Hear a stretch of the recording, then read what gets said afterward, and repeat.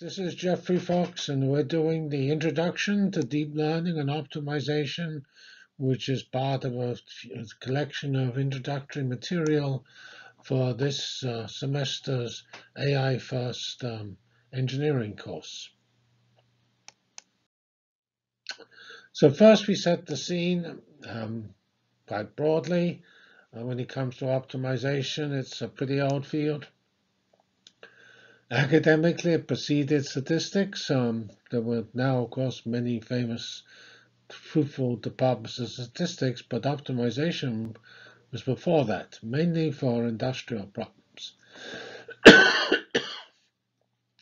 In fact, you can now, as we'll point out, you can say everything's an optimization.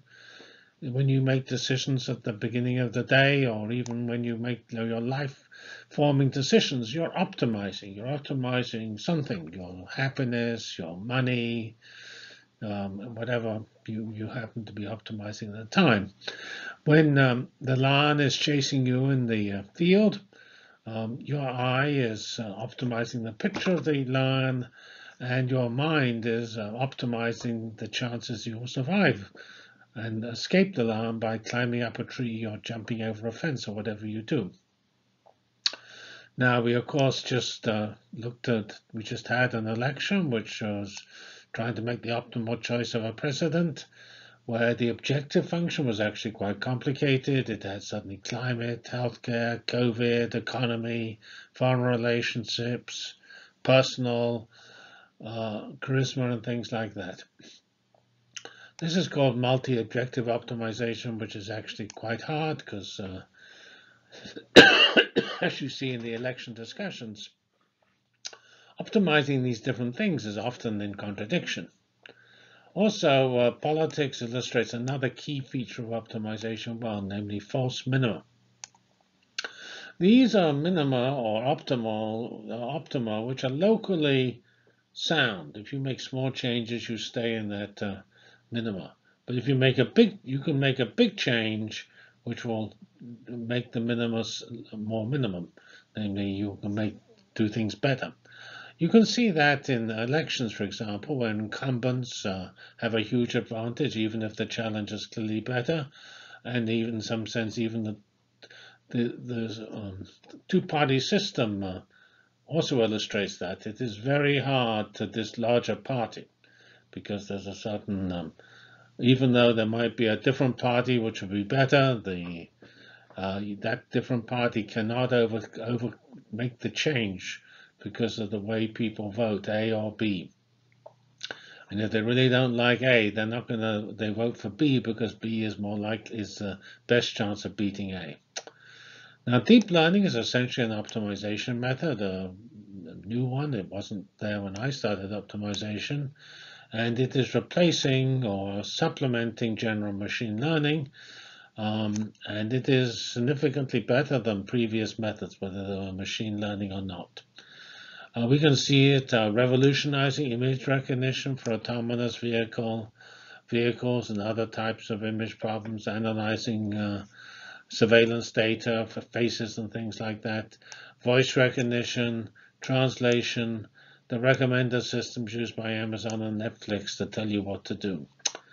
I've already mentioned images. Cars have image devices that take images. Telescopes do, microscopes do. Lots and lots of things produce images, and so deep learning has had a significant success and focus on images. For instance, in medicine, an analysis of MRI images with deep learning to look for cancers and things like that has been hugely successful. Another type of data which is distinctive and has its own deep learning methods is sequence data. They're speech is sequence, or these audio signals I'm producing, they can be thought of as a sequence of pressure waves, which then get translated into some digital form, which then get analyzed to convert the digital audio signals into words, and it does that by learning from previous recordings of people's voice. And when we look at deep learning, if you were doing this a few years ago, I suspect you would do it theoretically, understanding the fundamental issues which give you deep learning, or I should say uh, applied neural nets. But most discussions, and this is what we do, define it operationally. They just, here is deep learning. Go PyTorch or TensorFlow, and here is what it's doing. That's how we will discuss it here. Yeah, I mean, it's not that the other method is not very important. It is, but I don't think it's necessary to actually use deep learning. We will focus on how to use it, where to use it, and how to make it work well. Thank you. Let's move on. Well, this one is, we're not going to read this one.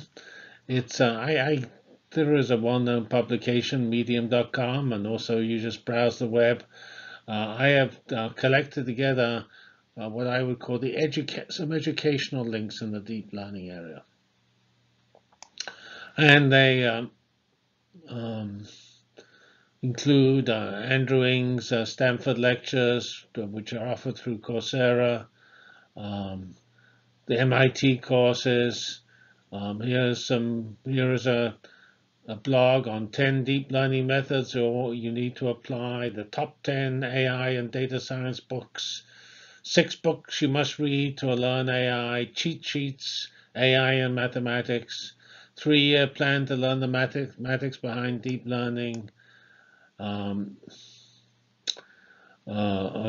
introduction to data science and applications, understanding neural nets, brief introduction to DeepMind's latest AI, machine learning for beginners, 6 deep learning models, comprehensive introduction to autoencoders, understanding neural nets, variational autoencoders, and here we have a 2-part discussion of sequences. So you can click at those. I mean, obviously the amount of information on the web is incredible these days, especially in this area, because it encourages people to write these blogs, and there's a pretty good system for getting the word around which are the good blogs. The second slide is a more formal method. There's the Andrew Ng's course again. That's so important. And here is another fellow, Jason Brownlee, which has he has lots of useful introductory blogs and tutorials on machine learning and, of course, deep learning. Coursera has a deep learning specialization, which at least on January 26th was free for the first 7 days, and then it was then you would have to pay, and they claim you can do everything in deep learning for 5 hours per week. I did put here the contents of that Coursera course, and effectively we'll do most of the contents here. They define deep neural nets and deep learning, which is what we're doing now. And then they tell you how to build them in an efficient fashion with various tricks. We will do that, like dropout and batch normalization. The various different optimization methods, we won't actually discuss that in detail. But we will mention that they exist, and so they do something we don't do, which is how to look for bias and things like that. And we will certainly tell you how to make a neural net in TensorFlow. Here they're talking about errors, which are very important, how to reduce the errors, how to adjust find the right training set to get good answers. Transfer learning is pretty important. It allows you to train on one problem and apply it to another. Namely, if you lived in a world which only had polar bears and you had to actually decide what to do about that lion, your brain would do transfer learning for lions pretty quickly. Convolutional neural nets is the next course. That's the networks used for images.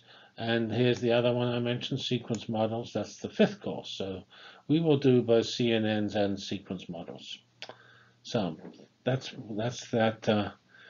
That's the end of the sort of introduction to the web. And I say I don't think I can compete with all these people here.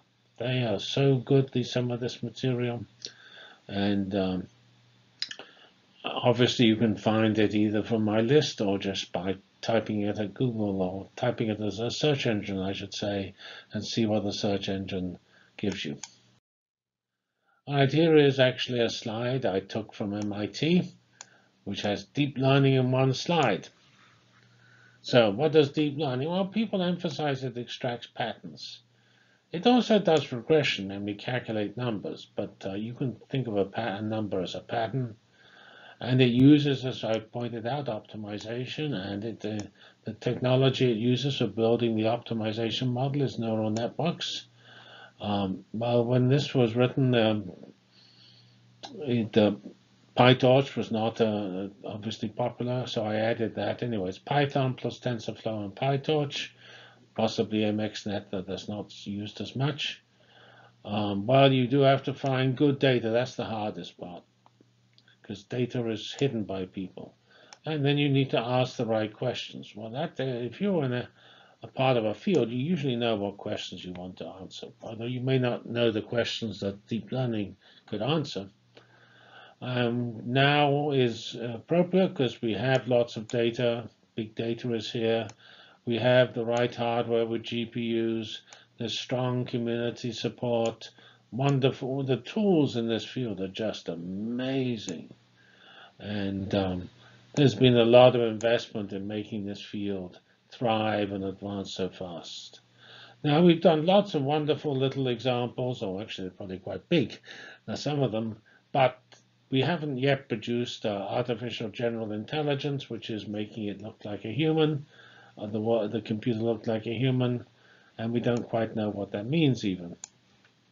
We have made lots of progress. I mentioned face recognition, image classification, speech recognition, text-to-speech generation, recognizing handwriting, translating. I mentioned medical diagnosis. That's either through image processing or just by analyzing electronic record and lab results. Autonomous cars are coming along quite fast using deep learning.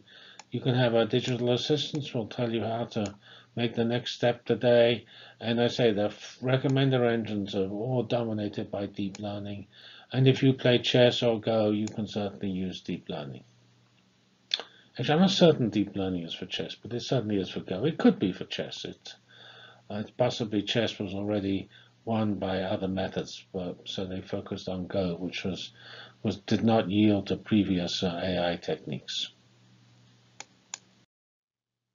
Well, here we start with, but I have a neural net and a deep learning network. Here is the world's simplest one called a multi-layer perceptron, MLP, sometimes called an FCN, a fully connected network.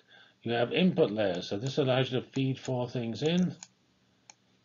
And then it has an internal layer, hidden layer, which has 6 neurons, and then it gives 2 answers, which are the output layer.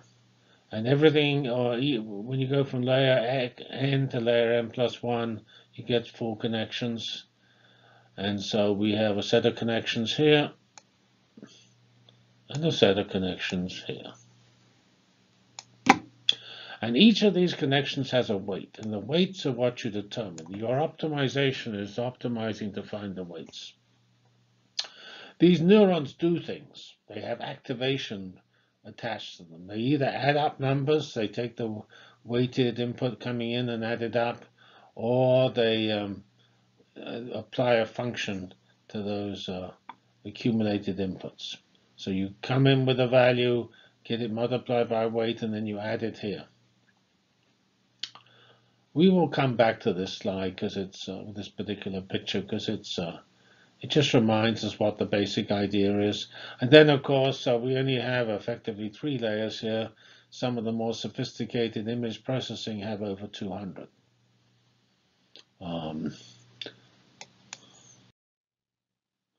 Here is one example which uses such a network that was done by a student, JCS Kajubidicha, and Vikram Jadeo, who is his advisor in nanoengineering, and they use this deep learning network to just learn the results of molecular dynamics simulations. So if you like, they were learning multi-particle Newton's laws with a potential coming from Schrödinger's equation or something.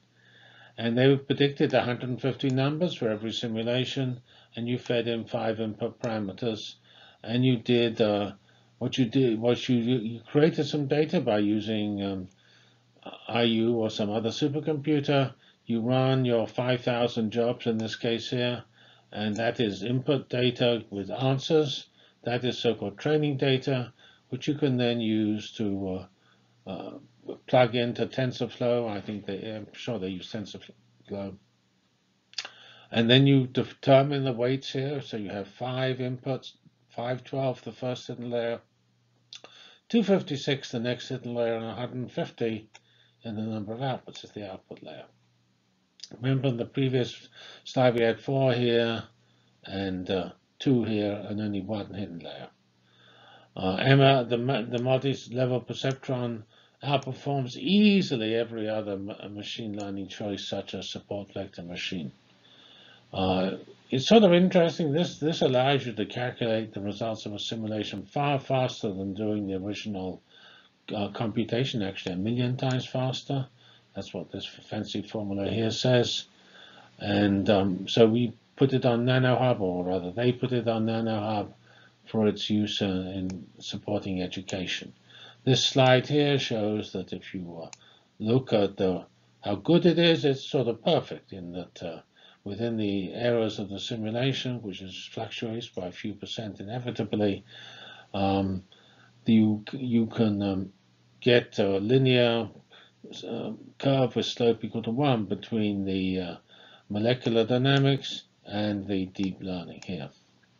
And that was for 3 different choices. I should note that this is used industrially by General Electric, this basic idea, not for molecular dynamics, but for computational fluids, to allow their engineers to design engines. They define the general properties of the engine. At the end of the day, GE runs 200 training examples overnight and then gives the engineer a deep learning network to allow the engineer to actually keep designing the engine and getting instant speed up. Sort of amazing. It's instant speed up. Okay. Here from the that MIT lectures, which I mentioned already, we have a list of 7 neural network types. So this is sort of interesting. A key part of deep learning is that it learns the weight, so it learns the model. At the moment, at least, you're going to make better progress if you tell the deep learning ahead of time what type of model to look at. And here they've identified 7 of the most important models. Feed-forward neural nets, that's the MLP, the convolutional networks, the recurrent networks of sequences, so-called encoder-decoder architecture, where you work out a representation and take that representation to get to the output. A so-called autoencoder, where the input is equal to the output, exact copy. Then what you're more interested in is the representation, which gives you a low parameter description of your system. Generated adversarial networks are very popular because they're the ones that generate the fake images. You can get fake people, which are trained on real pictures, but then they can cleverly generate fake pictures, which are sort of mold all those other examples together. Pretty amazing idea. Then the most sophisticated here is reinforcement learning, which is not really is not a weight structure. It is a type of way of posing the AI. Here you pose the AI with an agent, and then you're effectively trying to design policies. Well, here's the first 3 given in larger size, and there are the ones actually we'll spend most of the time on. I've already given you an example of the feed-forward network. Here is the convolutional neural net. We will give this example later on. Actually, for this example here, this is the MNIST handwriting example. We will give a convolutional neural net for this, although the example we have, which we'll let you play with later on, is initial example uses feed-forward networks. Recurrent neural nets, I work mainly on those personally, and I use them to describe everything from number of cases of COVID you have every day to the number of earthquakes you have every day. But most of the work done in industry is on the voice and examples of translation and voice recognition. And another very important example of recurrent neural nets is seen in the work of ride-hailing companies. The analysis of where they should put their riders and how to route the traffic and things is all done through using largely recurrent neural nets, because those are the ones that look at time series. And if you think about the heart of a ride-hailing company, there's time series. You want to know, you have a set of people arriving at a particular time, and you need to make certain that you don't have all the drivers at the wrong time.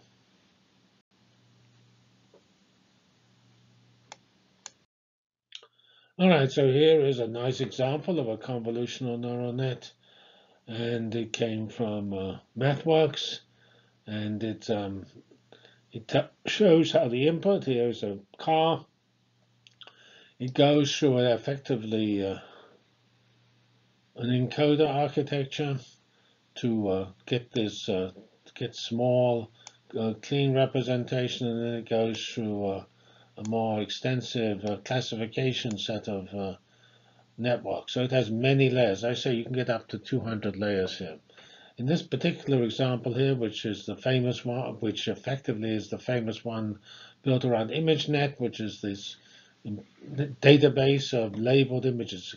And when you want to do deep learning, you must have labeled images. This is supervised learning, because you want to have a set of inputs where you know the answer. So you need to know that this thing here is a car, or if you were training a network to do something more sophisticated, which type of car was it? It's a Tesla or a Chevrolet or what have you. It's probably not too difficult to imagine distinguishing a bicycle from a car, but to tell different cars apart, and actually just to take we'll see some pictures later on where they're just chopping up images and identifying buses and cars and things, people. So to find the different types of image is quite non-trivial.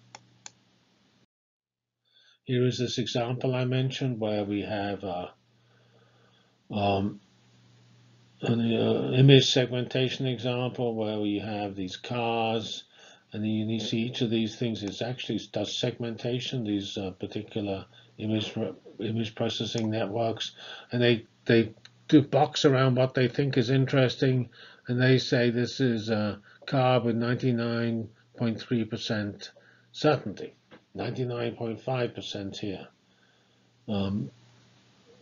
So 90% over here. Here's a bus with only 84% accuracy, and so on.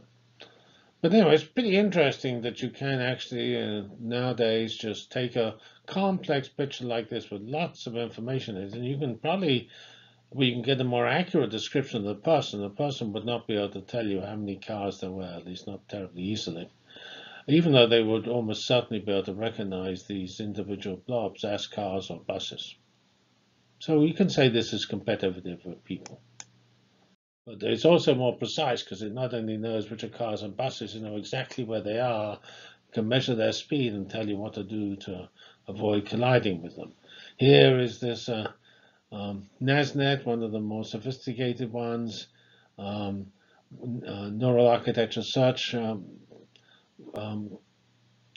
neural net for images, and here it's looking at zebras and chopping up. There's actually, in principle, rather confusing image because the zebras merge into each other, into individual zebras. Here is taking a market and is breaking up the market into fruit of different types. It's even recognizing the type of fruit, apples with 91%.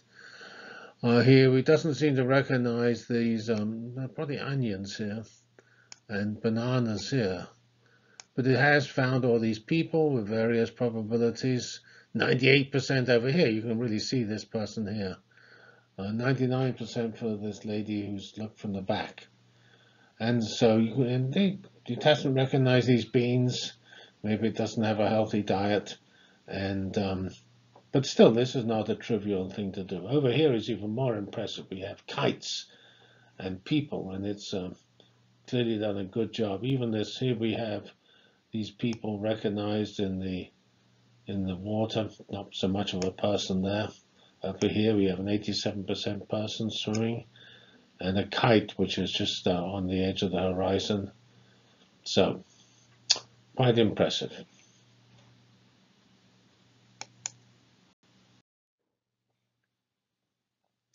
Here's some work I did to use recurrent neural nets, the so-called long short-term memory model, which is the best known of the so-called recurrent neural nets, which allow you to describe time series. And this is looking at 205 days, shown here.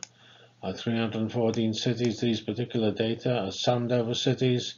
Here are all the cases, and here are all the fatalities. And what's amusing is that this particular neural net has actually seen the weekly structure. If you look at all the reported data, there's an incredibly striking weekly structure, because people's deaths and cases are not reported as reliably on the weekend as they are during the week. So it's not perfect. It's root mean square errors around 4% or 8% for the fatalities. And that's, it doesn't quite reproduce this deep dip here. But probably, part of this problem is this data is sort of rough. It's full of errors because, the way they accumulate it. And they suddenly say, oh, we just found some nursing home data. Let's add it in. So it's a little rough, this data. And if you looked at the particular individual cities, you will find that roughness exhibited. You can read my papers to see more about that. Here we can look at the ones we're not going to look at in more detail. Let's say these are all, we might do encoder decoder architectures, because that's very general. I am using that with sequences. Autoencoders, I'm using that to look at representations, which is so-called dimension reduction. It's a very powerful way of doing that.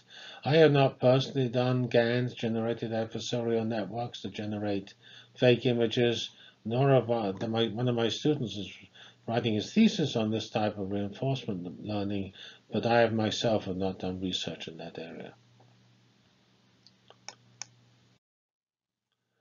All right, so now we come to Colab. You need to run your deep learning somewhere. I don't mind, of course, where you run it. You can run it on your own machine if you can. I tend to use Google Colab because it's for least smaller jobs, it's more than sufficient. And it's basically a cloud resource, which is either free or costs $9.99 a month if you want to get some enhanced GPUs and memory and maybe run an extra job. But obviously, you can also use the IU facilities, which are actually going to get much better. So it's a cloud, and you write your code in Python, but that's the typical way you do all deep learning. Deep learning isn't itself written in Python.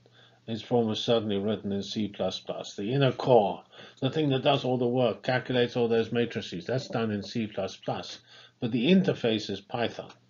And then there's a version of the Python interface, which is a notebook, and we will use what it's called. I will use, at least, and you are welcome. I would suggest you look at using Jupyter Notebooks, which is a particular web-based environment used to write Python code, which has a pretty good interactive feel to it. It's not perfect, and actually it does sound, when the job gets too big, it gets a bit ugly. And for this, you'll need a web browser, a Gmail, and you need to go to use Colab. And if you want, you can pay your $9.99 a month, but it's not necessary. Well, we're going to give you an example,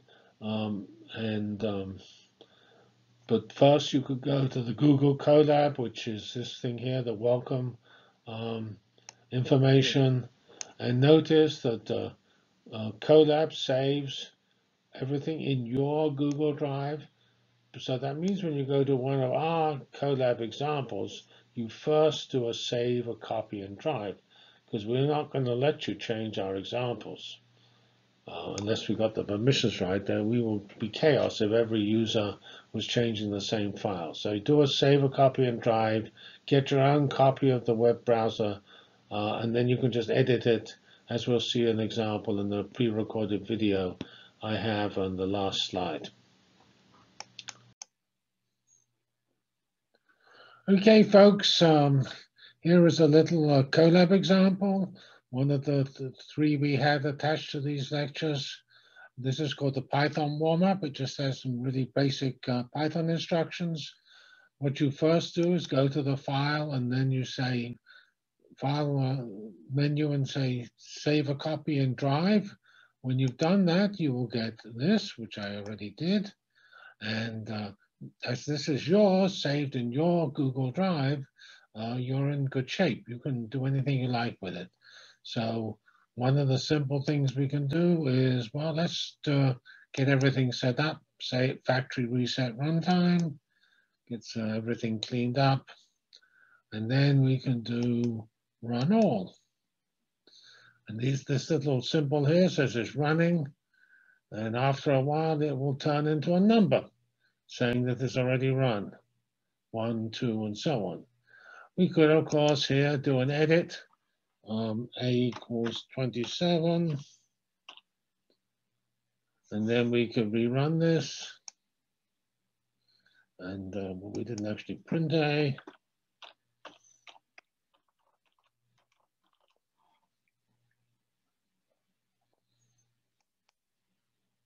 Now we have 27 on our list. If we go down there, these are really simple Python commands, and you can add whatever you want. As you saw, it's really easy to add things. This just goes through basic constructs, arrays, dictionaries,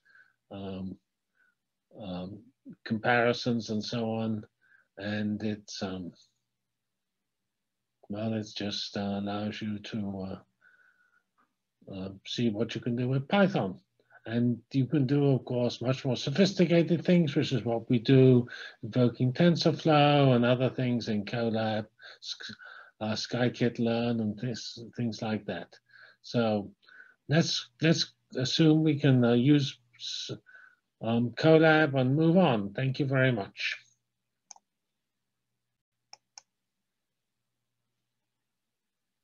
Okay, here we are. This lists the 3 collabs which you have with this these introductory slides. The one we just did is the Python one. There's also the welcome to Colab one, and the one which we'll come to a little later on in the conjunction with these slides here. We will come to the one which just tells you how to use convolutional neural nets to solve the MNIST problem. Except this one doesn't do that. This one does the fully connected network. The later one will do the convolutional neural net. I apologize for that misstatement. This one might also mention PyTorch as well as TensorFlow. You can run PyTorch on Colab. Google is very generous. It has got enough things going well for it. It doesn't mind. And Harvard is a parallel computing environment coming from Uber, actually, to get better performance. And remember, when you take these notebooks, you either open in what you want. If you want your own Jupyter Hub, you open it in that. Otherwise, press open in Colab, and always make a copy. Save a copy and drive. Thank you very much. That's the end of this particular slide set.